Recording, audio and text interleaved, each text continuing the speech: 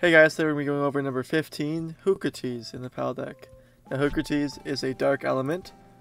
Their habitat is nighttime based and they spawn in these locations. Their possible drops are fiber and high grade technical manuals. Their partner skill is dark knowledge, which makes your dark pals do more damage while the Hoocrates is in your team. They have gathering level 1 and they don't take up too much food.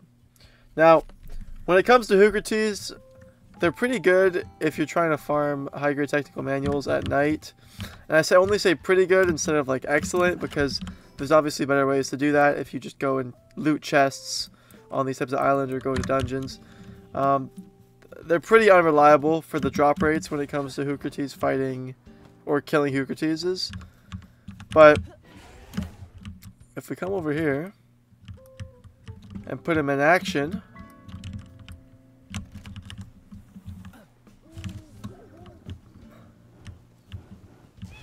he has some okay dark attacks.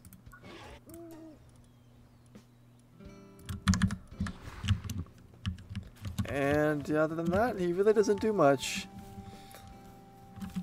If you're trying to superpower a dark pal, say you have a Necromus you want to superpower, then I would recommend breeding a bunch of Hoocrates. Oh, he's going to kill himself.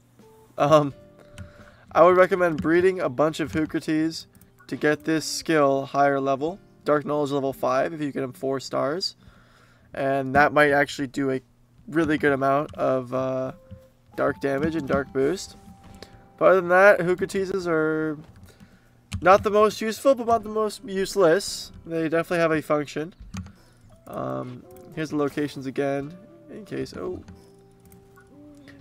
looking to farm. I'm gonna get murdered here. In case you're looking to farm them at night. Their drop rates are really low though, so I wouldn't recommend it, but to each their own.